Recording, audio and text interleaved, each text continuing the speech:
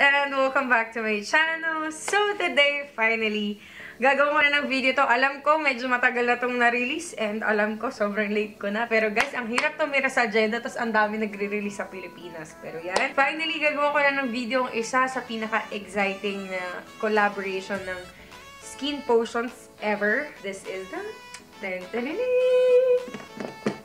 yung kanilang SkinPotions collaboration with Disney's Aladdin movie. So, kung gusto nyong malaman yung thoughts ko and kung gusto nyong makita ko ano yung nasa loob ng box ito, and might as well you already know what's inside this one, then just keep on watching.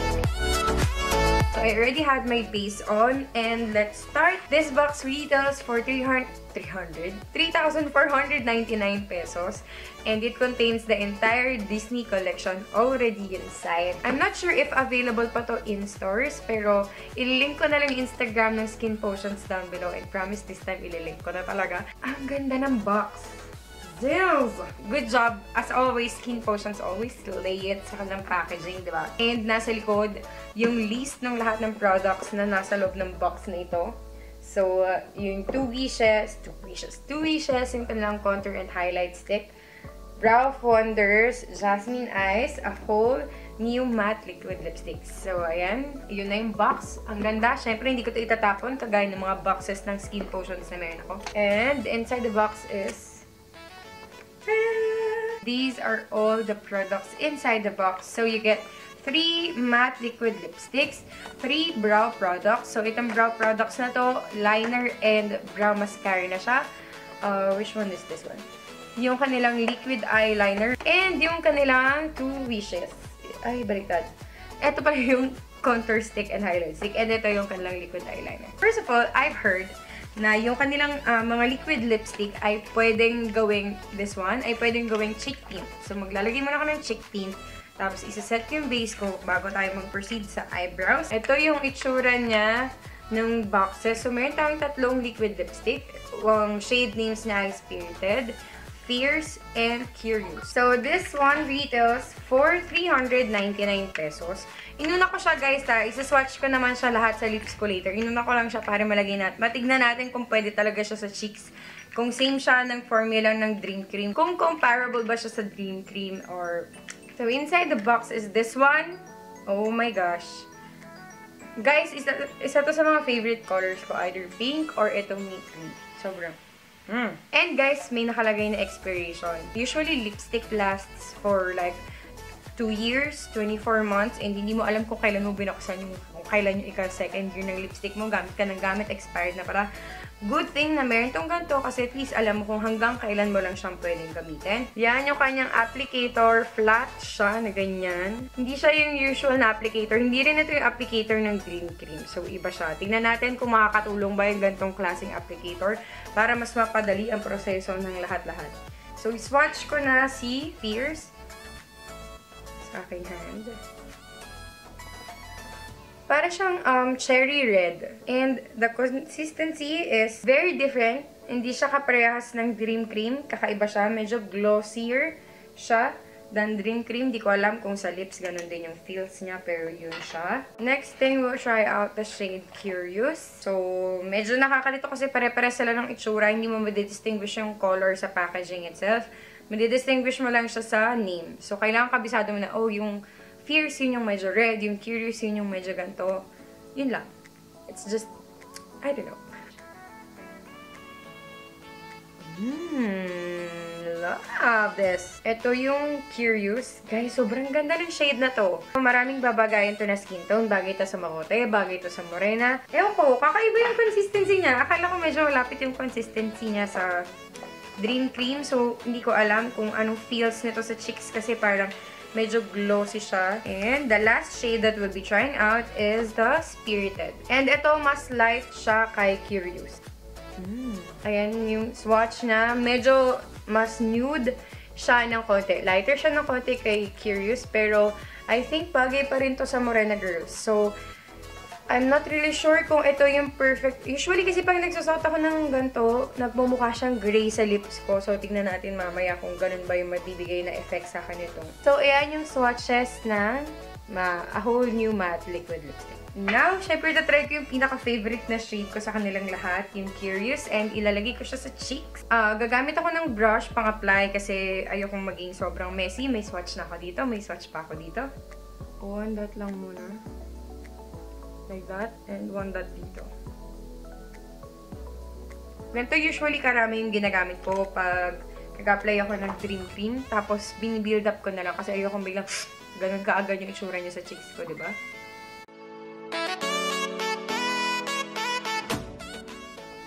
Pwede, sis. And nung nasa cheeks ko na siya, hindi ko alam kung kinain ba nung brush ko yung pagka-glossy niya, pero hindi na siya glossy. Kaya lang, dapat mabilis ka kasi yung dinat mo, pag di mo siya na-blend ka agad, ando na siya forever. Forever talaga. Ayan o. I don't know if you guys can see that. Hindi ko na siya ma-blend. Pwede siya, guys. Pwede siya sa cheeks, pero hindi siya as blendable as dream cream. Kasi hindi naman talaga to meant to be on the cheeks, diba? Parang tinry lang naman natin, ginaya lang natin si Miss Jonah. Pero pwede siya, kung gusto mo maximize yung value ng product, pwede siya. Isa-set ko na yung buong face ko using the SkinPotions Glow Dust in the shade Drama. Guys, kung gusto niyo ng full-on review nito, comment kayo sa baba and gagawin ko siya ng review. Product na i-review natin, yung 2 Wishes. Guys, mayroong gantong product na si SkinPotions before. I forgot the name, pero ganto din siya.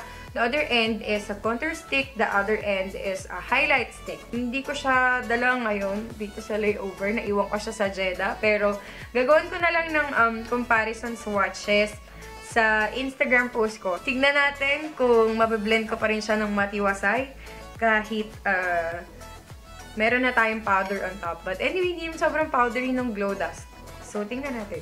And if you guys are wondering, I'm wearing L'Oreal Infallible Foundation underneath everything today. Yan. So, ito yung contour stick. This. And ganito siya kadami. Ayan. Ayan na siya. This one retails for 449 pesos. 450 for a dual end na highlight and contour cream. Medyo mahal, sis. But tingnan natin kung worth it naman siya ng presyo. Ayan, yung lahat-lahat ng contour stick. And ito yung lahat-lahat ng highlight stick. Ayan siya. I'm not sure if I'm gonna expect the same thing that I did dun sa kanilang dual-ended na highlight contour stick. Kasi yung highlighter doon, hindi siya highlight na may shimmer. Highlight siya na parang pang-brighten ng certain areas ng face. So, hindi ko alam kung ganun din to. Tignan natin. First difference na napansin ko ay iba yung sobrang warm kasi nung contour stick nila dun sa kanilang previous product. Ito hindi na siya ganun ka-warm. So, tignan natin kung mas okay ba to doon. So, mag-line lang muna tayo like that. Ooh! Guys, hindi siya kasing warm nung usual na yung previous product nila. So, mas bet ko yung kulay nito. Hindi ko muna dadamihan kasi baka mamaya sobrang, ano niya, diba? Siyempre, lagyan din natin yung ating noo. Dahil ang laki niyan. And yung ating jaw. Same goes on the other side. I'm gonna be blending it out using yung foundation brush ni Mama Ann. Blendable and very natural lang yung nabibigay niya. I think this is also buildable. Pwede ka naman magdagdag if you want to, pero wala naman akong ganap tonight. Actually, matutulog lang ako after nito, so hindi na ako magdadagdag. Ayos na sa akin yan.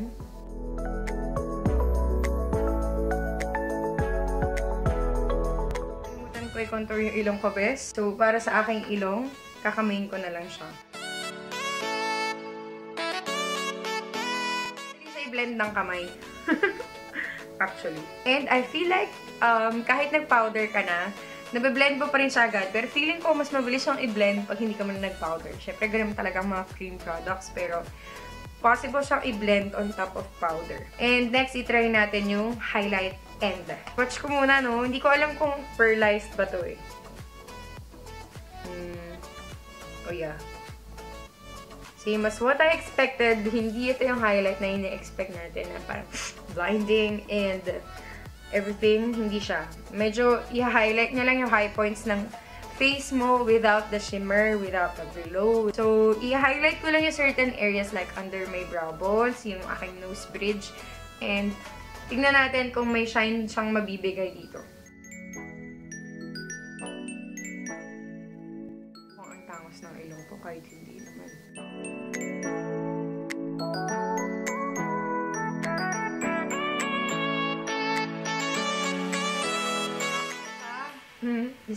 I-reserve ko yung verdict ko mamaya. Next, move on na tayo sa kilay. Kanina pa ako atat magkilay. Ibang-iba yung itsura kapag wala ang kilay, mga bes. But these are all the brow products that I got. Yan, ang cute din ng packaging. Oh my god. So, meron silang tatlong shades. Light, medium, and dark. And you guys know me, I love my brows bold and dark. Like my hair. Ayan. So, ito yung itsura ng kanilang brow product. Pare-parehas sila ng itsura. And dalawang end siya. Isang end is yung pangkilay na ganito. Ayan. Love na love natin yung mga ganyang pangkilay. Triangular yung end. Yung other end ay brow mascara. Very handy itong product na to. And this product retails for, let me check, 499 pesos. Well, hindi na siya ganun ka bad of a deal kasi dalawa yung product na mabibili mo. Brow mascara and yung kanilang pangkilay, yung kanilang eyebrow pencil. So, tingnan natin kung worth it ba siya ng presyo. Let's start with the swatches now. I don't know if you guys can even see that. Ayan yung light na liner. Guys, para mas mabigyang justice, gagawa na lang ako ng separate post sa Instagram ng swatches of everything kasi I suck on this swatches part ng YouTube channeling. Ito yung color ng brow mascara. O, diba? Sige, kitang-kita nila kung anong kulay. Kitang-kita nila talaga eh. Ayan. Uy! Ang ganda nung napili nila sa light ha. Ano siya? Perfect siya sa mga girls na may hair color. Next, try natin yung medium. Ayan siya. Ayan yung medium. Ayan. Ito, actually, papasa sa akin tong medium. Pwede ko din siyang magamit. Ito yung swatch ng... Oh, why is it black? Wow!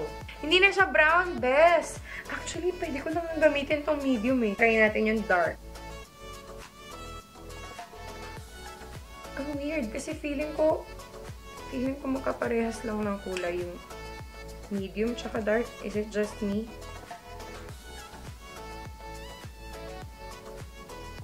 Yep. Ako lang ba? Or may mali ba sa product na nakuha ko? Parehas, di ba? Pero okay lang. Kung parehas siya, ibig sabihin parehas ko siyang magagamit. Dahil yun naman talaga yung plan kong gamitin, yung darkest shade. I don't know, guys, if you can see any difference, but I don't see any difference. Ayan siya, light, medium, and dark. Girls who have hair color, you must try this one. Ang ganda nito. And ngayon, titingnan na natin. One con, wala siyang spoolie, but we all have our spoolie at home. So, ano pa bang irereklamo natin? Lahat tayo. Siguro naman, bawat isang taong nagkikilay sa mundo, merong spoolie or merong blending brush, diba? Gamitin ko yung medium on this side of my face and yung dark on this side of my face.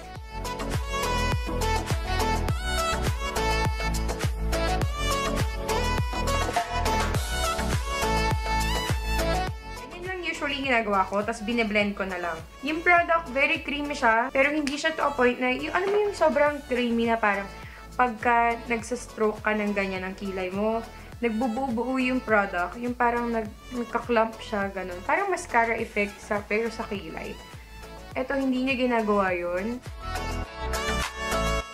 Very blendable, guys. Very easy to use. Yun lang, kulang lang talaga siya ng spoolie, pero ang dali niyang gamitin, beshiwa. So far, sobrang love ko itong pangkilay na to. I feel like I'll be bringing this sa aking mga layover kasi very handy.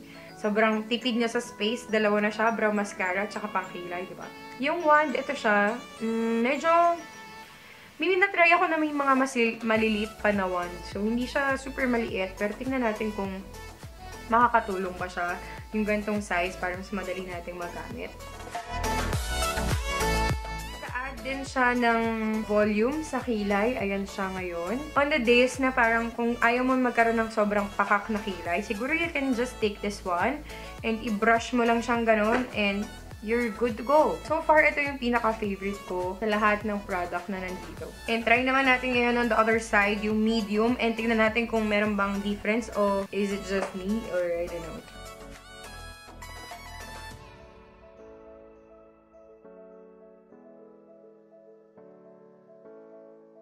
So, tinapos ko lang yung aking makeup. Naglagay lang ako ng eyeshadow, mascara. Nagdagdag ako ng bronzer kasi nakukulangan talaga ako dun sa bronze na binigay. Hindi naman, sa contour. Hindi mo kasi siya pang bronze.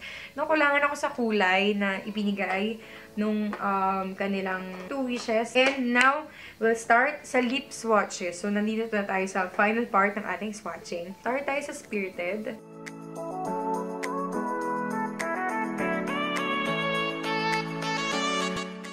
Tip ay very flexible. So, mas nakatulong siya sa para mas, alam mo yun, mas madaling i-glide yung product and hindi siya super, what do you call this one? Hindi siya super pigmented.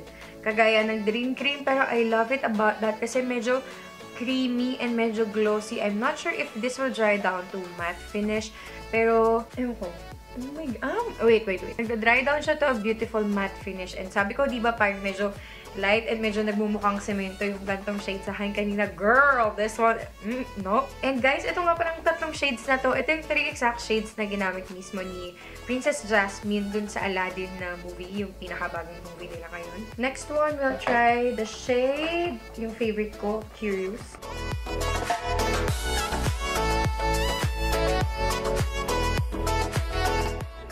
Shade na to, beshi, wow. Kanina parang sa swatches, like this one, parang darker version lang siya nito. Pero I feel like this is a whole new, different shade. Mas dark siya on my lips kesa sa swatch na nilagay ko dito. Hindi ko alam kung bakit. So, ngayon, itatry ko yung shade na Fierce, yung darkest, yung kanilang red sa kanilang range. Red is the hardest lipstick shade para ilagay sa lips. May Taglish ko. Pero yun yung pinakamahirap ilagay. So, we'll see kung may mahe-help pa itong applicator na to.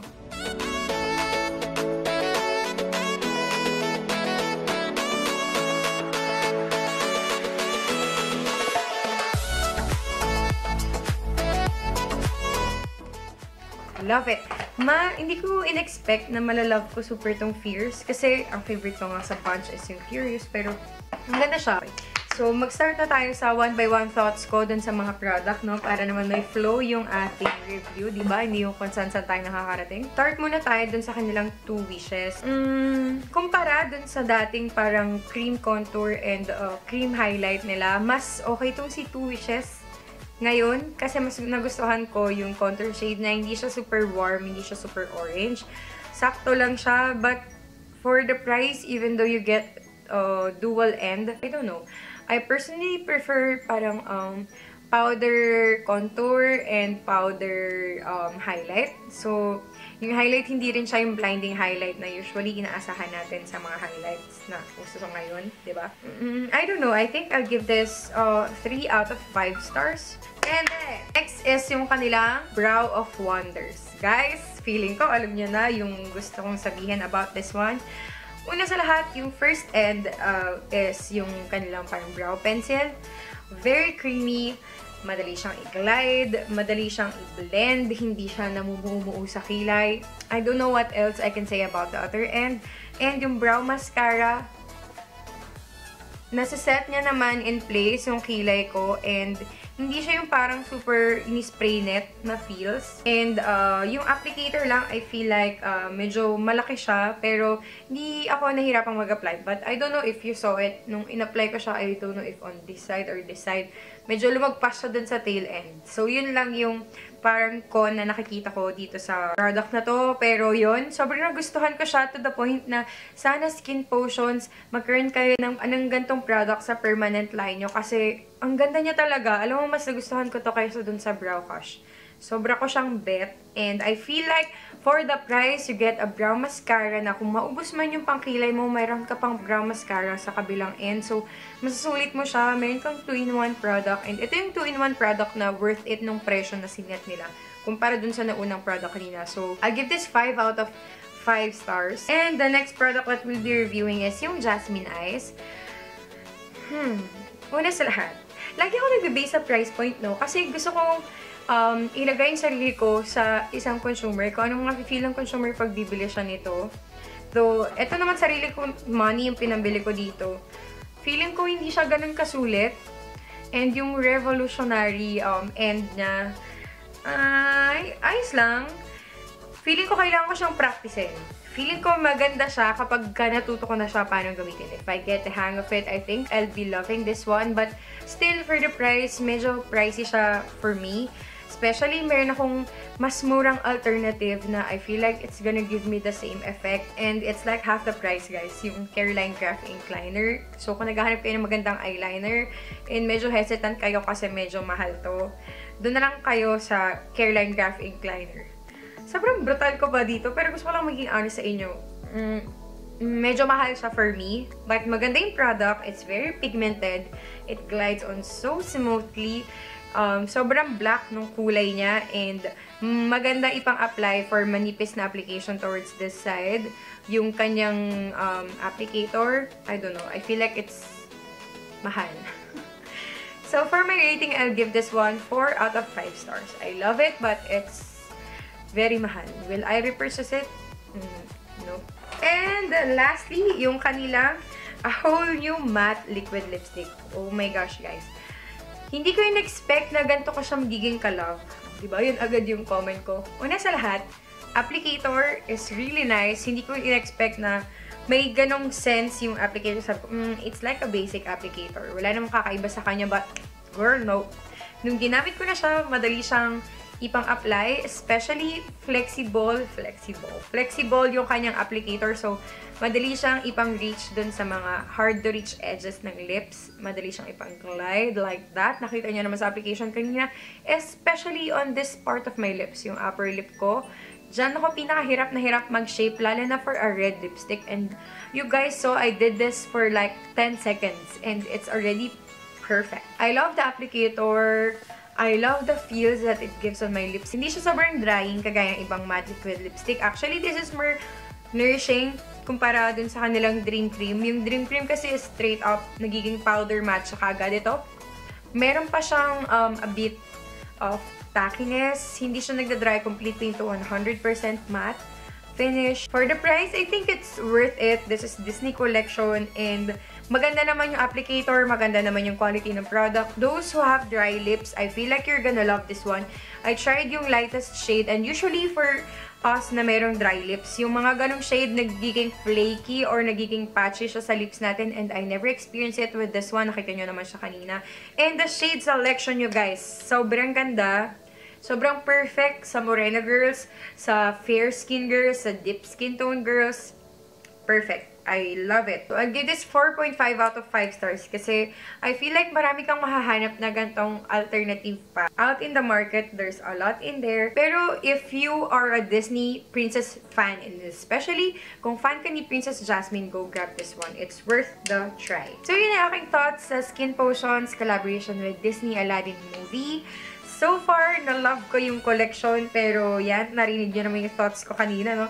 Sana naging helpful tong review na to, sobrang haba, pero sana naging helpful yung mga pinagsasabi ko. And if this video helped you, and if nagustuhan nyo tong video na to, please give it a big thumbs up. Share it to your friends and family. Follow me on all my social media accounts. I will link it down below. Thank you so much for staying up until the end, and thank you so much for all the love and support, you guys. And I love you all so much, and I'll see you on my next video. Bye!